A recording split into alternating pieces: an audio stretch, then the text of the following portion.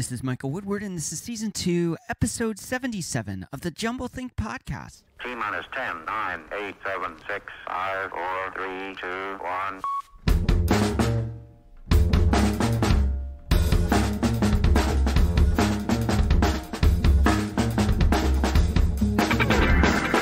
Welcome to the Jumble Think Podcast, where we interview amazing entrepreneurs about their journey of turning dreams and ideas into reality. Along the way, we'll give you some tips on how you can turn your own dreams and ideas into reality too. Our guest on today's episode is Mark Geiger. More about Mark in a moment. If you haven't already, I want to encourage you, wherever you like to listen to your podcast, head on over there and click that subscribe button. If you're new to the podcasting world, here's a quick tip. Go to jumblethink.com/iTunes or jumblethink.com/Spotify. It will take you right to the app where you can click that subscribe button and check out the podcast. While you're there, make sure to drop us a rating and review. Now let's jump into today's episode. Hey there, welcome to the Jumble Think Podcast. My name is Michael Woodward. I am your host. We have an episode I'm super excited about. We'll get into that more in a moment. Before that, we want to thank today's sponsor, Opportunity in China. Here's a little bit more about what they're doing. At the dawn of the 19th century, forward-thinking people moved to the commercial centers of Europe. Moving into the 20th century, America welcomed millions into the land of freedom and opportunity. It is now the 21st century. Many of the successes and fortunes of our generations will be made in China. To learn how you can seize opportunity in China, follow the Opportunity in China podcast. The Opportunity in China podcast is available anywhere podcasts are streamed, or you can visit our website at opportunityinchina.com. So today on the podcast, our guest is Mark Geiger. I am so excited to have him on the podcast. I've been a big fan of what he's doing for several years. Years ago, I met him at a Luthier show, which is a show where a lot of guitar makers and other stringed instrument makers show up. They show what they're making, and you get to meet them, play their instruments, and check out all the cool stuff that they're innovating on. And so I met Mark there, super impressed with his guitars and what he was building. As I got to talk to him and get to know him more, I learned that not only was he a luthier and making really cool guitars, but he also had spent years working at Paramount, building sets for Hollywood and working on shows, doing really cool stuff. This is a super fun interview. I think you're going to love it. And let's get started with the conversation with Mark Geiger, the creator behind Geiger Guitars. Our guest today is Mark Geiger. He is the luthier behind Geiger Guitars, doing really cool stuff and teaching many others how to build beautiful guitars too. Before he was doing luthiery full-time, he was a foreman at a set construction portion of Paramount Pictures, working for movies. He's been doing guitar making and so much more since then. I love following him along on Facebook. He was just recently at a car show where they were racing Porsche tractors, if I remember correctly, and stuff like that. So, Mark, thanks so much for taking time and being on the podcast. Thanks for having me.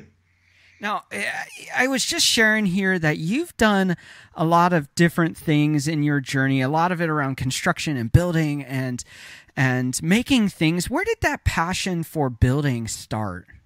Well, I think most of that comes from my dad. He was into construction for quite a while, and he's had a lot of different careers. So I think probably the genes came from there, and I've always been interested in building things. If I wasn't building guitars, it'd be something else. Wow. And your story is kind of fun because you, like so many luthiers of the 70s, 80s, and 90s, you were a kid who wanted a guitar, couldn't afford it, said, maybe I can build this on my own. Tell us that story. Well, it was actually, I think it was my senior year in high school, and I wanted a Les Paul. And there was one at a local shop, and I saved up all summer for it. And when I got there, they had just sold it. Wow. So I thought, well, let's try building one. And, I caught a lot of grief along the way. And it certainly wasn't a museum piece, but it did play. And I got another friend of mine who was a phenomenal guitar player in a local band, and he liked it enough to commission me to do one for him. And so that's how it got started. Wow. So it was out of just kind of life situations. You kind of saw a problem, came up with a solution, and solved it. You obviously are now doing Luthier and teaching, which for some people, they might not know what that is. Tell us what Luthier is and what your job is, what you do. Well, Luthier is the building of stringed instruments. Okay. So literally it started from lutes. You can even call violin makers luthiers. So, I specialize in acoustic and electric guitars, but I've done dulcimers and a mandolin, what else? Banjo and a couple ukuleles. So it kind of spans the gamut of any kind of stringed instrument. And what I basically do are acoustic instruments with some electrics on the side. Okay. And I've played your instruments. I was just reminiscing about a story of when I first met you. I remember it was Healdsburg Guitar Show, and I was early in the stage. I'm still early in the stage. I'm 50% through, and that must have been like 10 years ago, building my first acoustic guitar. I just need to just step up and go take your course, get from the East Coast out there to see you and have you hold me to the fire. But I remember sitting down, and a lot of the guitar makers back in the 10 years ago, they made beautiful guitars. You make incredibly beautiful guitars. And what drew me to you was the comfort of the neck playing, the neck shape and everything that you had done. And I just sat there for about an hour just playing their various guitars. I think you had like 5 or 6 sitting there. Yeah. And it was a lot of fun. It was also one of the first times I think I had seen and heard about baritone guitars, which was kind of opened my eyes to innovation. So for you, when you're approaching what you do, when you're approaching building, how are you thinking about the process of building and how you build a guitar?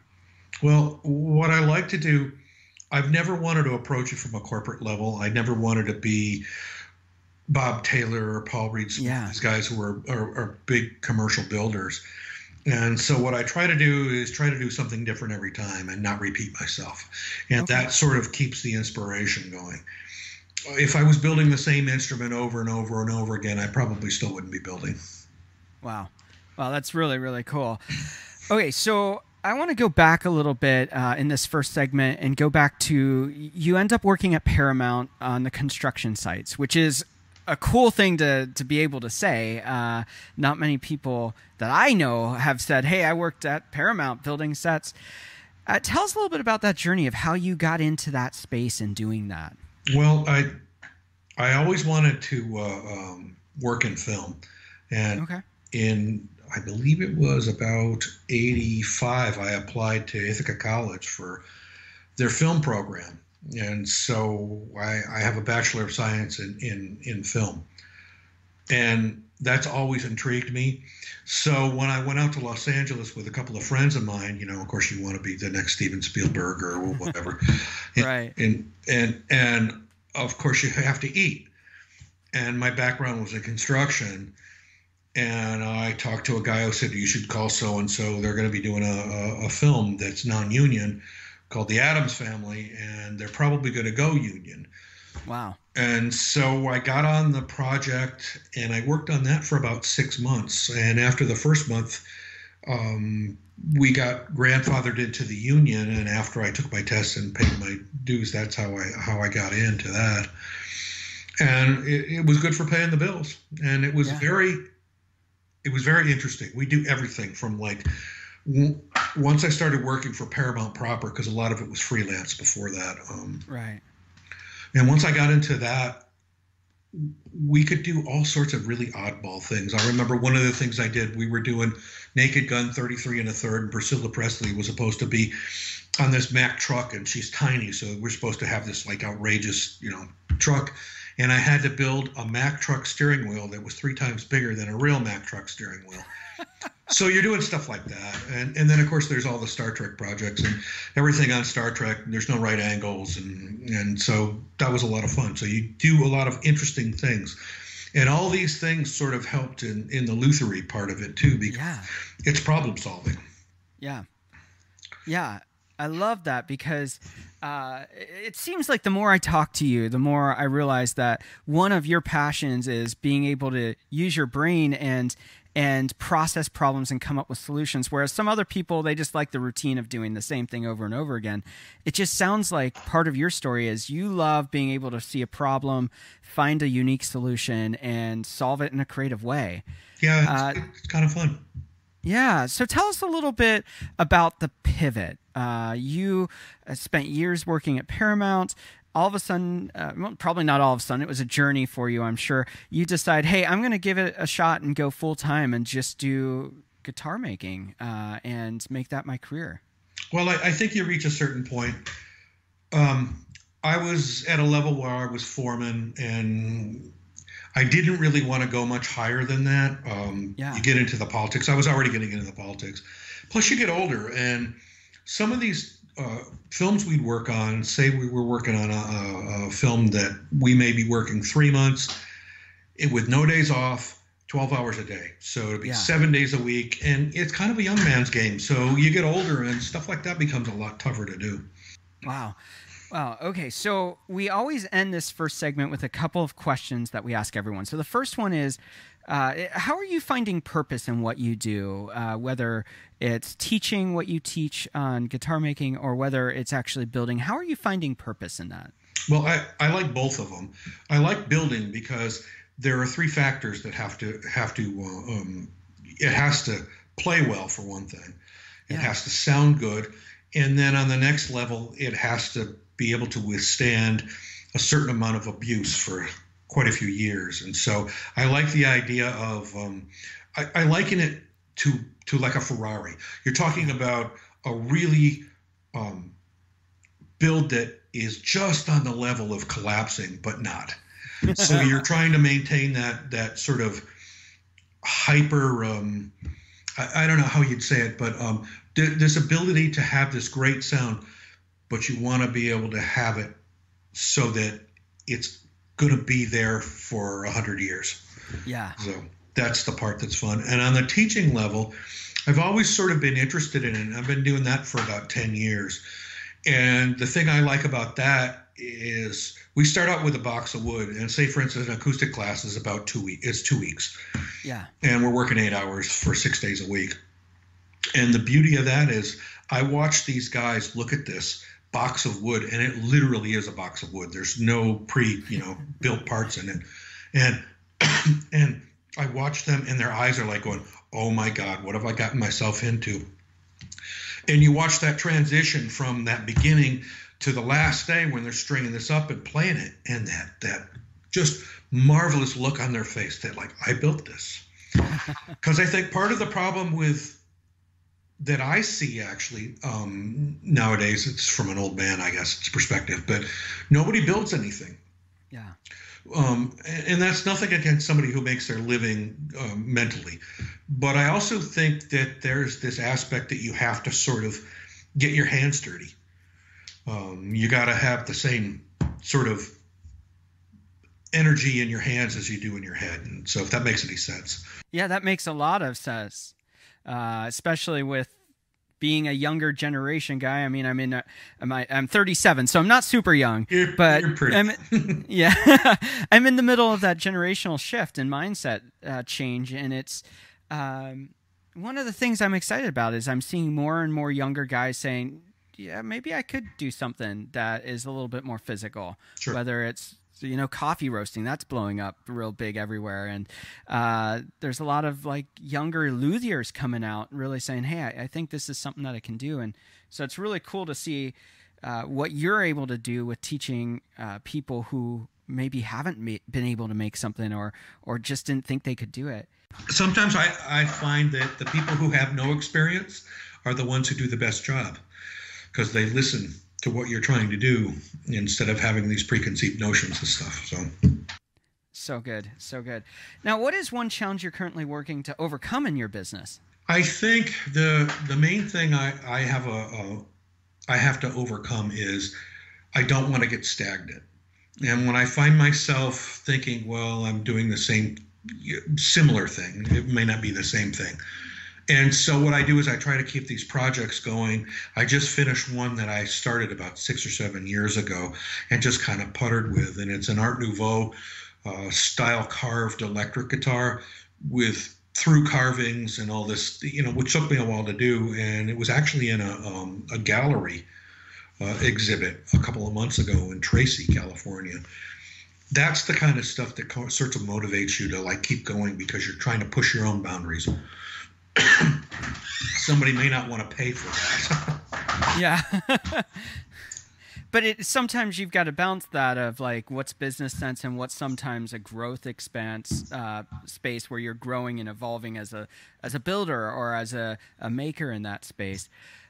For you, you've just wrapped up this kind of longer project where you've been puttering over it for the last several years. What's maybe a next big goal you have for your business or for what you want to do? Well, that's funny you should say that.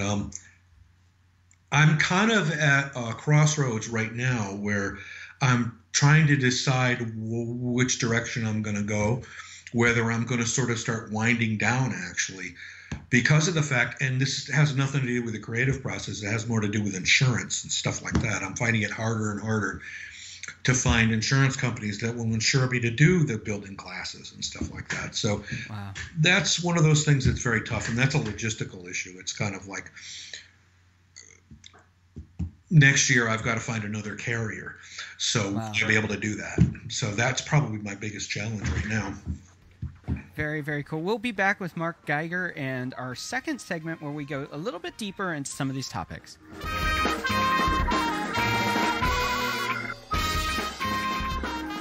Today's episode is sponsored by Opportunity in China. Have you been looking for a way to change your career or social prospects? Do you see the world around you changing and haven't quite figured out what path to take? You're not alone in seeking opportunity. Visit opportunityinchina.com for access to scholarships to attend university in China, or if you have a bachelor's degree already, opportunityinchina.com provides access to jobs in the educational sector all across China. Working in China is not only often well paid, but will place you among 1/5 of the world's population, boosting your social network, bringing you more deeply into the story of globalization, and opening doors you never knew existed. So seize your opportunity now. Visit their website for more information at opportunityinchina.com. By the way, they have a great podcast. You should go check it out. Go search for Opportunity in China on your favorite app or place to listen to podcasts. The heartbeat of Jumblethink is to help you, the listener, turn your dreams and ideas into reality. One of the ways we do that, of course, is through this podcast, but we do so much more. We have a half-day and full-day workshop on building your own website, some free guides you can download, like Overcoming the Unknown and How to Know When You Found Your Dream, or even the Dreamer's Guide to Micro-Experiments. You can find that at jumblethink.com/guides. You can also start the conversation about having us help you walk through the process of turning that dream and idea that you've been sitting on forever into reality. So drop us an email. Let us know your story. Let us know how we can help you. hello@jumblethink.com. Now let's return to our conversation with Mark Geiger. We are back with Mark Geiger, and we're going to go a little bit deeper into the world of Luthier industry and so much more. Before we get going, how can people find and connect with you? I actually just got rid of my website because nobody ever looks at them anymore. The best way to do it would be through Facebook. I have a public page called Geiger Guitars. And we'll make sure to have a link to that in the episode notes. So if you want to check it out, it'll be real easy to find. Just click it right there. Okay, so one of the real unique things about artisan luthiers versus the big box Taylor, Martin, Gibson, and there's nothing wrong with Taylors or Martins or Gibson. They're just a different thing. You get to collaborate in the building process. Yes, you are the artist in what you're building. You are the craftsman, but you're able to work and collaborate with your customer, whereas that's very rare to happen with a Taylor guitar, or your it's just not worth it usually at that level to work with Taylor. So tell us a little bit about your approach for being able to work one-on-one, and how that collaboration looks when somebody comes in and says, Sure. hey, I want you to build a guitar. Well, what I like to do is I like to find out what they're playing at the time. So, and normally, it's one of those things. You never talk anybody into buying one of these. Yeah. Usually what happens is they played them before. Yeah. And they liked either the sound or the playability or whatever. You're never going to let go hard sell any of this stuff. Yeah. And so what I try to do is I try to sit down with them, find out what their style is, how they like to play, listen to them play too, which is a good thing. And what I usually do, they'll usually have some pretty good ideas of what they want. I just finished an instrument for a woman. We did it out of Macassar ebony, which is just a stunning piece of wood. And she was a big fan of a certain flower she grew up with. And so that's what we did for an inlay. So it's a question of woods, matching the woods together. So the top wood is usually spruce, matching that with the back to try to get a sound she's interested in that case, and that sort of thing. And then after we get that basic stuff done, then it's all the little details. What color purflings do you want? What sorts of little odds and ends do you like? Do you want inlays on the fretboard? Do you want it black? Do you want, what kind of scale is it going to be? Which is pretty important too. The longer the scale, usually, the more fingerstyle players like it. But if you've got small hands, that may not work for you. So you kind of deal with it in that respect. So the cool part about it is actually going through the process. And at the end of the thing, what I do is I always document everything. And at the end, when the person takes the delivery of it, I usually have a book. Okay. So they can go through the book and look through, how I built it and how their particular instrument was built. Wow. Wow, that's really, really cool. So much goes into playing guitar. I've played guitar since I was 12, something like that. And now I'm 37. So I have a Taylor guitar. I have the classic Gibson acoustic guitar from the 60s. Mm-hmm. And yet I go to these artisan shows. I was just at one this spring, and there's just things that you don't see in the Taylors. And some of that is creeping in, the armrest the way they are, the certain kinds of like half cutouts where you're leaving the side and back, but you're just notching it out. You get a lot of freedom to innovate and do things and try things where these big companies, they're just trying to pump out guitars that their customers want, that meet certain criteria. So for you, when you're seeing new innovations or when you're thinking through an idea, how do you process, like, hey, maybe this is something I should do, or that's really cool, I wonder how they did it? How do you process through solving those questions for yourself? Well, a lot of it too is that the guitar community is pretty small. Yeah. So whenever we meet at these, like the Healdsburg Festival, which is no longer extant, that's over and done, which is really a shame. Yeah. But you talk to all these people, and everybody's sorts of like, oh, look at that, and they'll go through and they'll pick out things they like, and that's how all this innovation starts. It usually starts from somebody looking at something and going, well, I'd like that, but I think I could do that a little differently. And so that's where that comes from. Excuse me. But one of the things I like, for instance, if a supplier has all this beautiful waterfall sapelli, which is a kind of hardwood from Malaysia, the next time you see a big show, everybody will have a guitar made out of that wood. So in that respect, it's sort of like that. Everybody sort of follows this, but they also innovate it as well. Like I've done armrests and sound ports and stuff like that, and it's kind of interesting to try all that stuff, and then you end up making it your own. When I started out, there were no guitar schools. Right. And so it was basically just the seat of your pants. I think that has advantages and disadvantages. The disadvantages is it takes you a lot longer to get good at it. Yeah. You're not getting anything, from somebody else. The plus side to it is you get a little bit more of your own style. Yeah. And the other thing you were talking about with the Taylors, like you said, there's nothing wrong with them. If you like a No. Taylor and it floats your boat, that's great. I'm not Yeah. trying to talk you out of it. Taylor starts out with 100 tops and 100 backs and sides, and they make 100 guitars. Yeah. I'll go through 100 tops and 100 backs and sides and pick out 2 or 3. Right. And that's kind of the main difference, aside from the detail, is I'm trying to hear that, what do I want to do with that particular set of wood? Yeah. Well, let's talk a little bit about wood, because there are multiple layers to that. A couple years ago, Gibson got in a little bit of trouble because of CITES or the Lacey Act, or there are different acts in the environmental space that impact this. I'm sure that's changed your philosophy on what you're building out of and how you're building. Talk to us a little bit about people think that these craftsmen, whether they're at the level of a tailor and a big corporation or whether they're a smaller boutique shop with one builder, there's misconceptions. I mean, everyone I've talked to in this space is super valuing the environment and that kind of thing. So tell us how the changes in environmental policies have impacted building.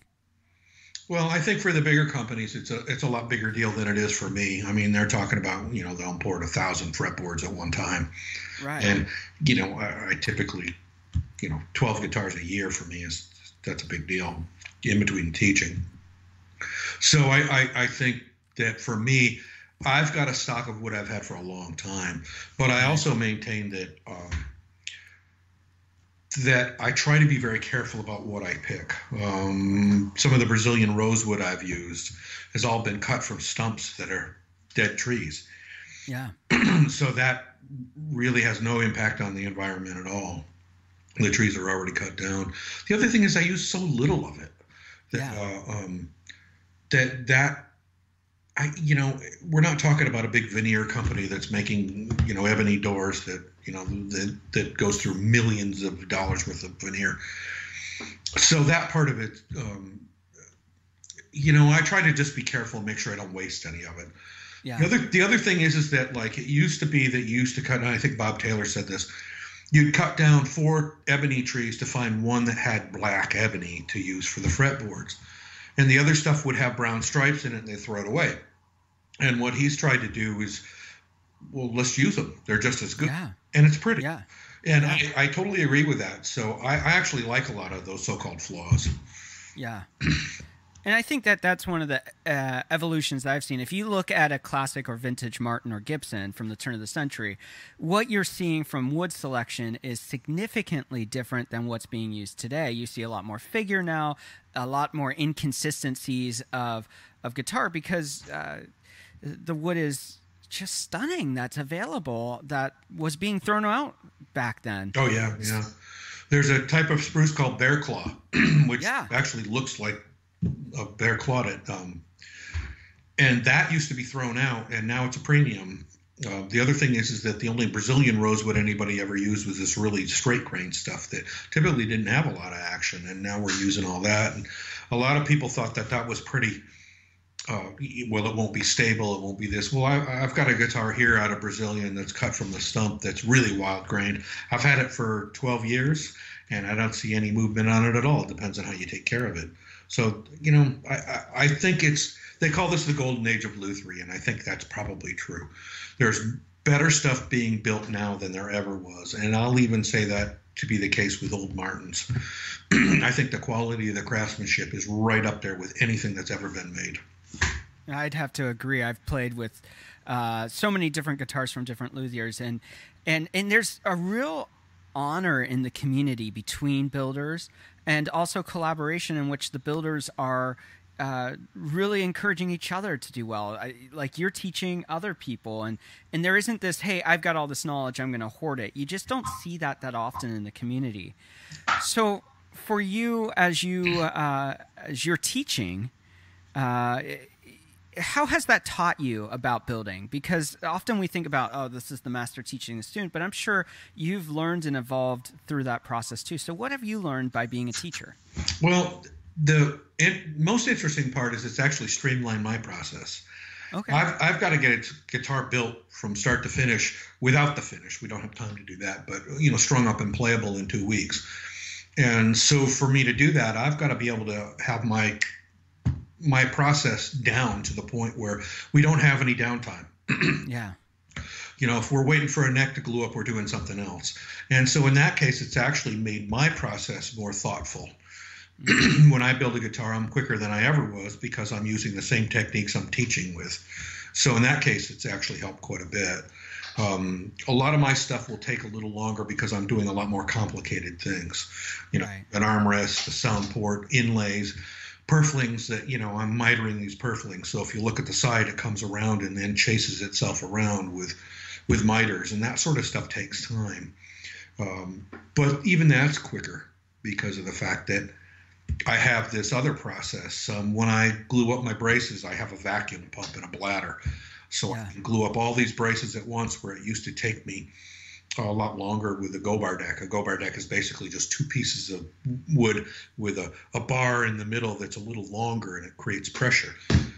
Whereas the vacuum pump, I can do a top and a back in one day. So that kind of stuff is how the teaching, you know, works for me. And the other thing, and the main reason why I like the teaching, well, two reasons. Number one, as you get older, you know, your body starts to wear out. When I'm teaching, I don't have to do as much physical work as I would if I was building. So that's part of it. Yeah. But the other thing is that when I'm teaching, I get a kick out of it. It's almost like you're building a guitar for the first time because you're watching these guys go through this process. And how I teach is I will show them, I'll tell them first, and then I'll show them, and then I'll let them go ahead and experience it. And that way they get to see how I do it. And some of the things, like I work with pretty old-fashioned tools. I don't have a joiner in my shop. I have a joiner plane, which is this 24-inch monster that's really old school, and I find it works better.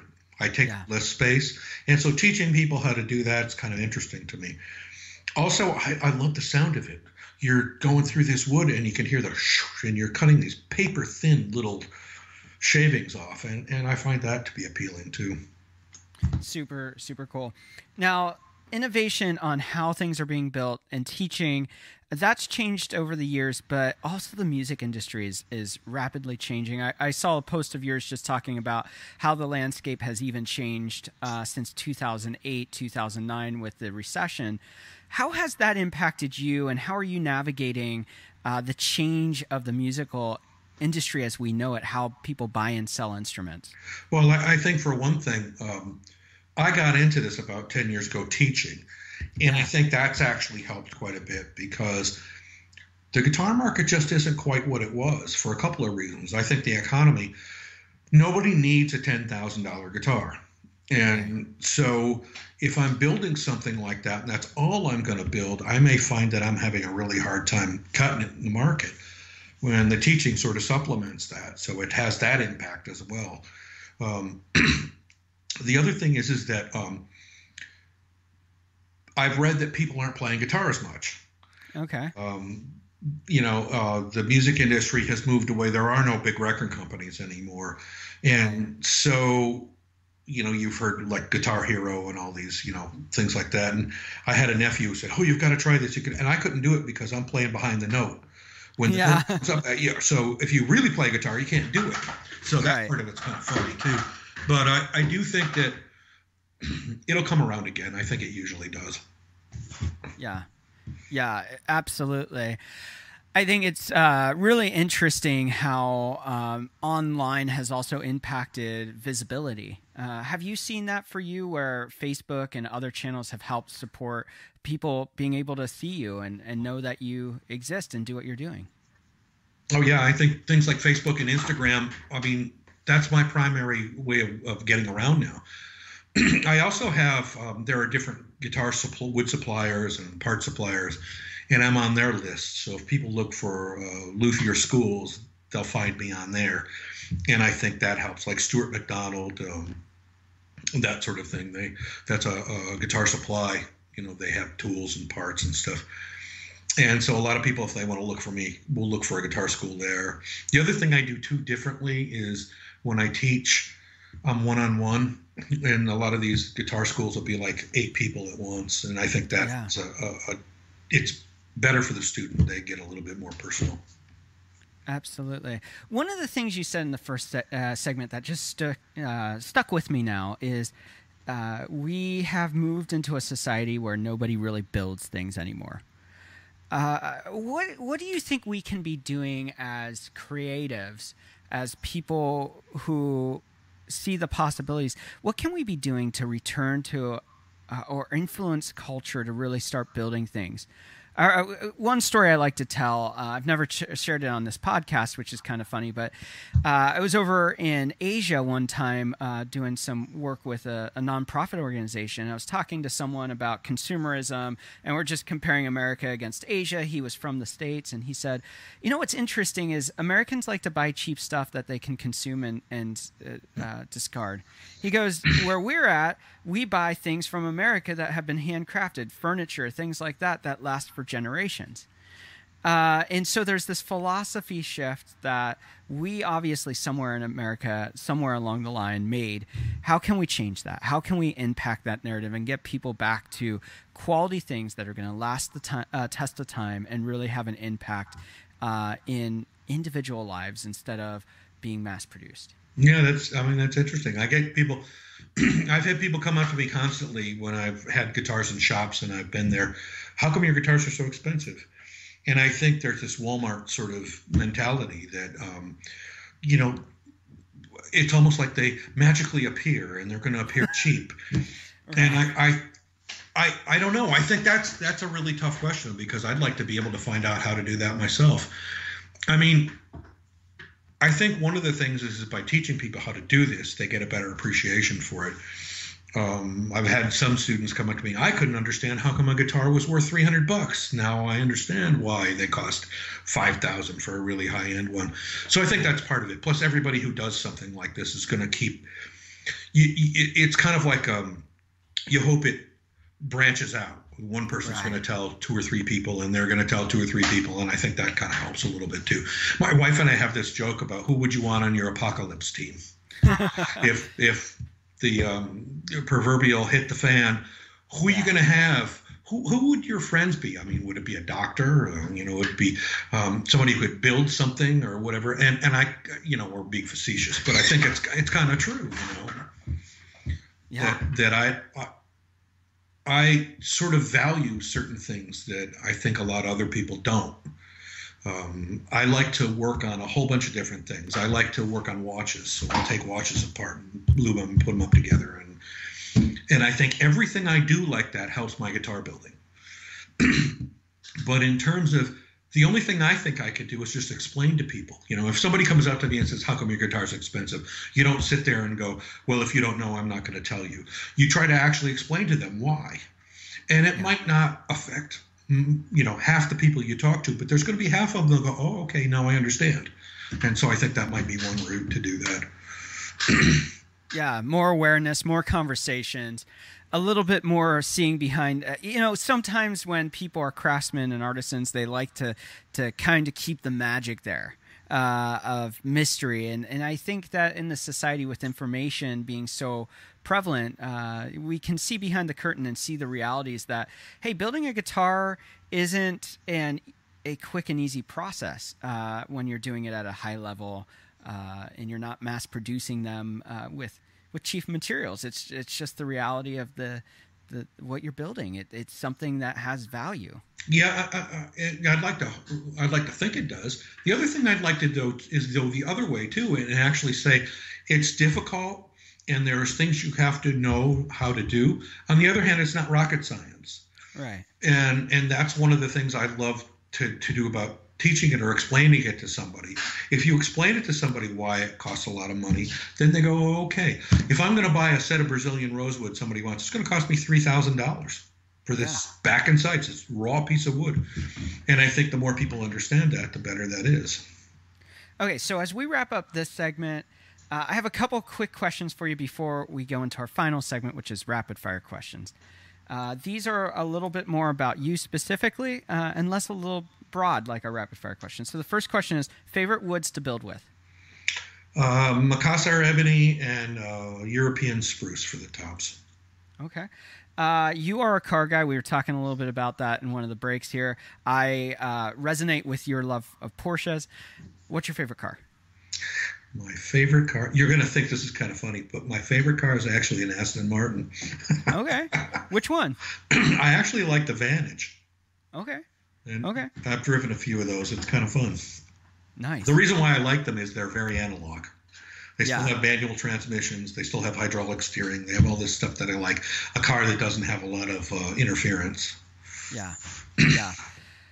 Okay. So for you, as you're building and you're selecting the woods and working with the customers and teaching, what is the biggest thing that you wish that people knew more of about your industry? Well, I think it's some of the things we talked about. I wish they would understand that people have to make a living. If I'm going to a plumber or an electrician, I'm not going to say, well, how come you're charging $75 an hour? Or the lawyer, one of them we know charges $400 an hour. They have to make a living, and I should be able to too. So I still think that if somebody comes in and tries to, go, well, no, that's too expensive. Can you do it for this? I think that's disrespectful. Yeah. Yeah, absolutely. Well, we'll be back with Mark Geiger and going into our final segment where we ask rapid fire questions. Hey there. I have a huge favor to ask. Are you enjoying today's episode? Or maybe you have a favorite episode of the Jumblethink podcast. Would you share it? Share it with a friend, a coworker, a family member, someone you know who would love the Jumblethink podcast. Or maybe share it on your favorite social media channel like Facebook, Instagram, or Twitter. We love doing this podcast, but we want to get the word out to more and more people so that they know that they were created for purpose, just like you were, and that there are amazing entrepreneurs chasing their dreams, and you can do it too.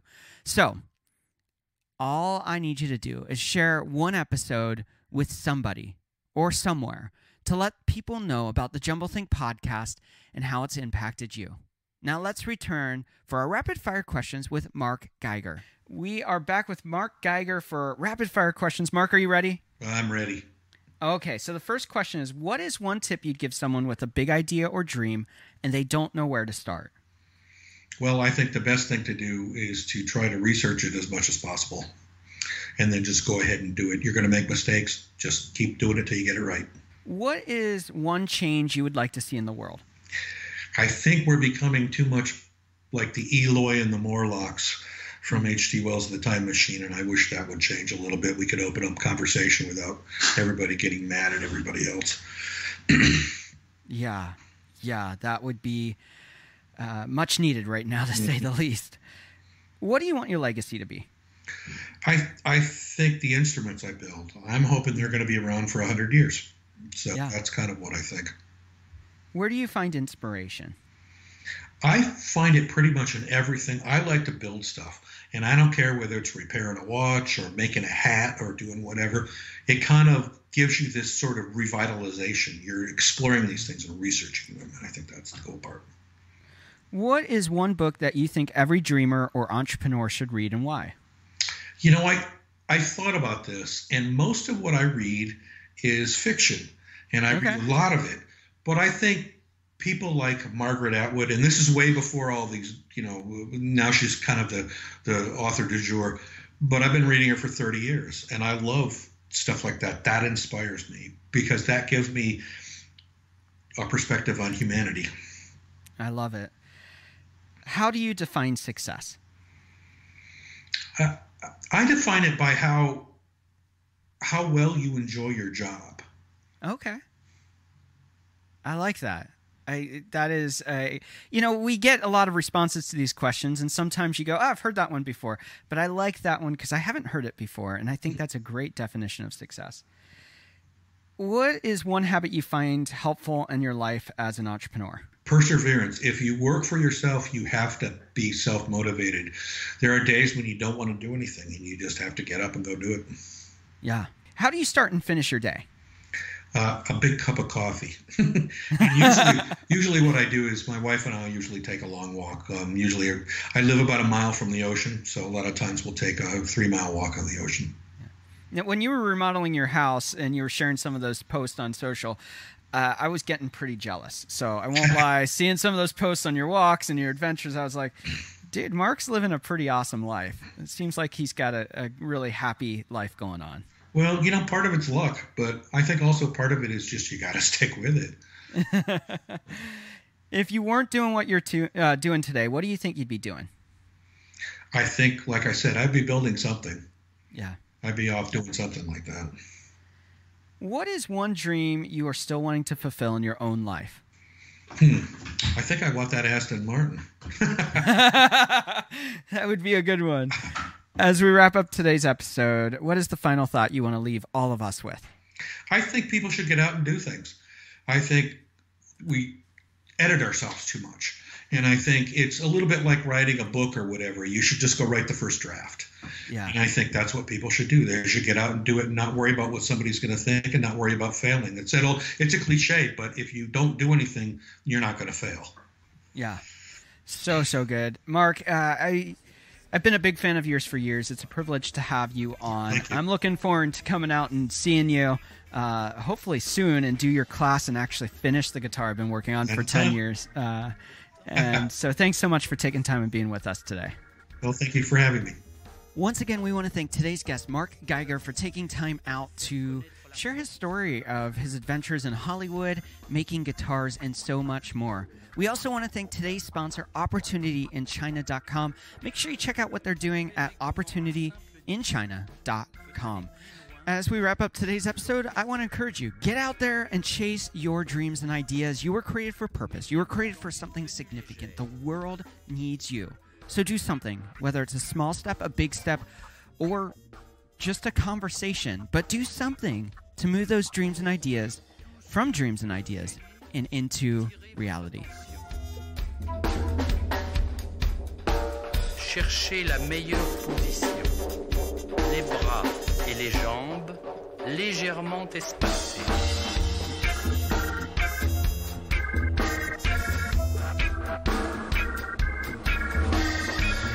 Étirez-vous doucement, mais complètement. En avant, en arrière, sur les côtés. Vous êtes une autre personne. Les mères de famille, les enfants, peuvent également prendre un moment revitalisant. Dans quelques mois, lorsque vous aurez bien saisi la technique et que vous serez maître de votre corps, vous pourrez vous décontracter même en travaillant.